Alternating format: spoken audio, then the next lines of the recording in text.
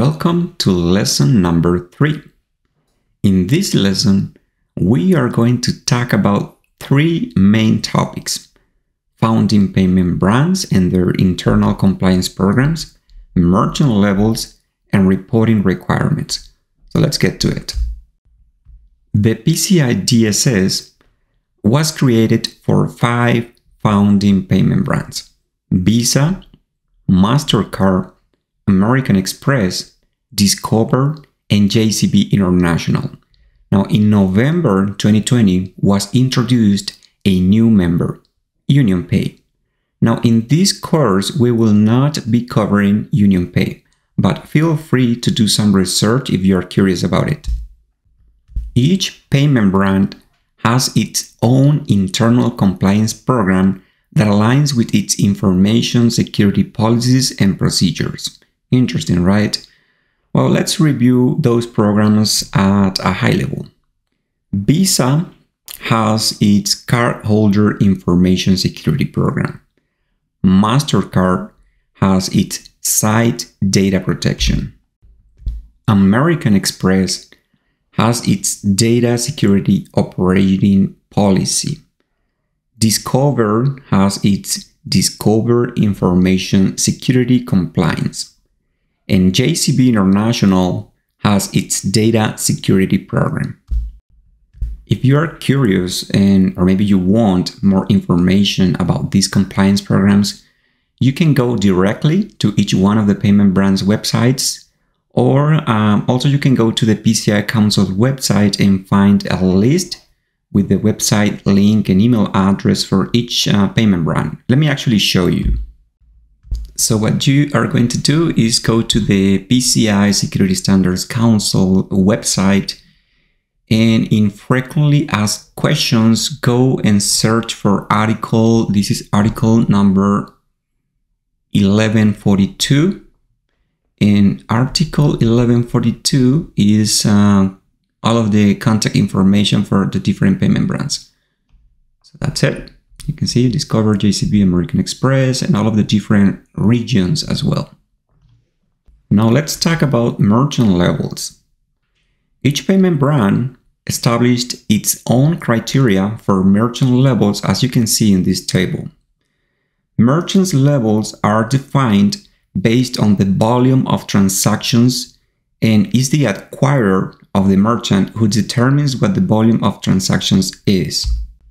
One particular note here is that one merchant can be different levels for different payment brands, and that depends on the number of transactions. We'll see this in a few seconds with an example.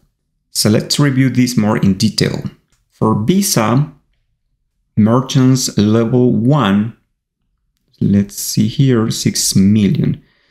So Visa defines merchants level 1 as those entities, those merchants processing 6 million or more transactions per year. MasterCard defines merchants level 1 as those merchants processing over 6 million transactions per year. And those transactions are MasterCard transactions. Same for Visa and all of the other payment brands. American Express defines merchants level 1 as merchants processing 2.5 American Express transactions or more per year. Discover defines merchants level 1 as merchants processing 6 or more million transactions per year. JCB International defines merchants level 1 as merchants processing 1 million or more transactions per year. Now, merchants level 2 for Visa. Visa defines merchants level 2 as merchants processing between 1 million to 6 million transactions per year. MasterCard defines merchants level 2 as merchants processing between 1 million to 6 million transactions per year. American Express defines merchants level 2 as merchants processing between 50,000 to 2.5 million transactions per year. Discover defines merchants level 2 as merchants processing between 1 million to 6 million transactions per year. JCB International defines merchants level 2, any merchant processing less than 1 million transactions per year. Merchants level 3.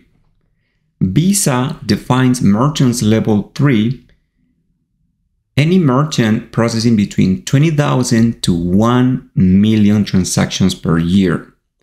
MasterCard defines merchants level 3 as those merchants processing between 20,000 to 1 million transactions per year. American Express defines merchants level 3 as merchants processing less than 50,000 transactions per year. Discover defines merchants level 3 as those merchants processing between 20,000 to 1 million transactions per year. JCB International has not merchants level 3 defined. It is either level 1 or 2. That's it. Merchants level 4. Visa defines merchants level 4 as those merchants processing less than 20,000 transactions per year. MasterCard defines merchants level 4 as those merchants processing less than 20,000 transactions per year as well. American Express does not have merchants level 4. Discover defines merchants level 4 as those merchants processing less than 20,000 transactions per year, and JCB International does not have merchants level 4. Okay, now let's see how all of this applies in the real life with an example. You own a company, Globomantics Corporation. In this case, Globomantics is the merchant. And let's say Chase Bank is the acquirer for Globomantics. And Chase Bank says Globomantics Corporation is processing the following number of transactions per year. 40,000 Visa transactions per year, 3 million MasterCard transactions per year, 4 million American Express transactions per year, 16,000 transactions per year for Discover, 800,000 JCB International transactions per year. I want you to think and remember the previous table with all of the different merchant levels. Try to classify which level applies to each one of the different scenarios. So for Visa with 40,000 transactions, I want you to try to complete this table by yourself. I'll give you a few seconds and then we'll do it together. You can stop the video and come back once you're done. Okay, so I'm assuming you did the exercise. You were able to classify all of the different merchant levels depending on the volume of transactions. So now let's do it together. For Visa, we have 40,000 transactions per year, and that is merchant level 3. So let's remember, level 4 for Visa is less than 20,000. Level 3 is 20,000 to 1 million. In this case, we have 40,000, so between 20 to 1 million, that's merchant level 3. Level 2, 1 to 6. Level 1, 6 or more. Now, MasterCard, 3 million transactions. Think about it. Got it? And that's right, level 2. Remember, for MasterCard, level 1, 6 or more million transactions per year. Level 2, 1 to 6 million transactions per year. In this case, we have 3 million, so it falls in level 2. Level 3 for MasterCard is 20,000 to 1 million, and level 4 less than 20,000 transactions per year. Now let's go with American Express, 4 million transactions per year. And that's level 1. For American Express, 4 million transactions per year will be a merchant level 1.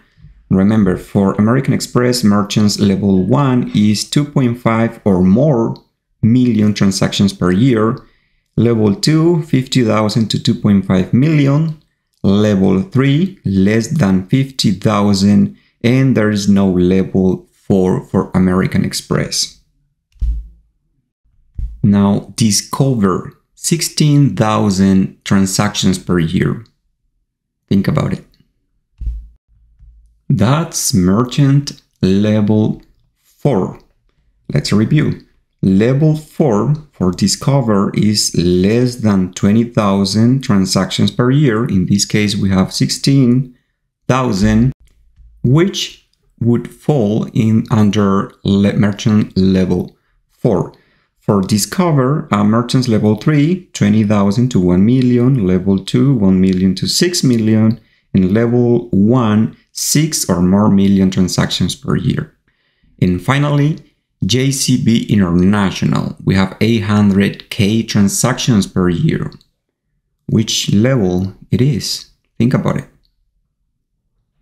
You got it?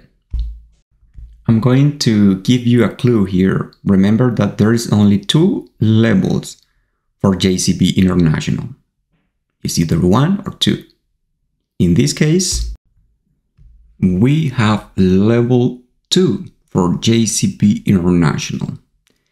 And remember, for JCB International, we only have 2 levels, merchants level 1 and 2. Merchants level 1 is 1 million transactions or more, and merchants level 2 is less than 1 million transactions per year. Alright, now that you already understand what the different merchant levels are, let's see the reporting requirements for each merchant level. Merchants level 1 complete a report on compliance, ROC, and they have an annual on-site assessment, normally performed by a QSA company which delivers the ROC at the end of the assessment. Once the ROC is completed, they need to fill out an attestation of compliance or AOC, and eventually they will provide it to their acquirer. Acquirers, on the other hand, they can request both the AOC and the copy of the ROC. Merchants level 2, 3, and 4, eventually, they normally complete a self-assessment questionnaire, SAQ. And I say normally because this is determined by their acquirer. And they also complete an attestation of compliance if they complete a self-assessment questionnaire or SAQ. For merchants level 1, in addition to the ROC and AOC, they need to provide proof of quarterly ASB scan reports. ASB stands for Approved Scanning Vendor. And what that is basically a report showing that the environment in scope for the assessment was scanned against different types of vulnerabilities. We'll talk more about this in requirement 11 of the DSS. Merchants level 2 also need to provide proof of quarterly ASB scan reports. All right, you made it. That's the end of this lesson. See you in lesson number 4.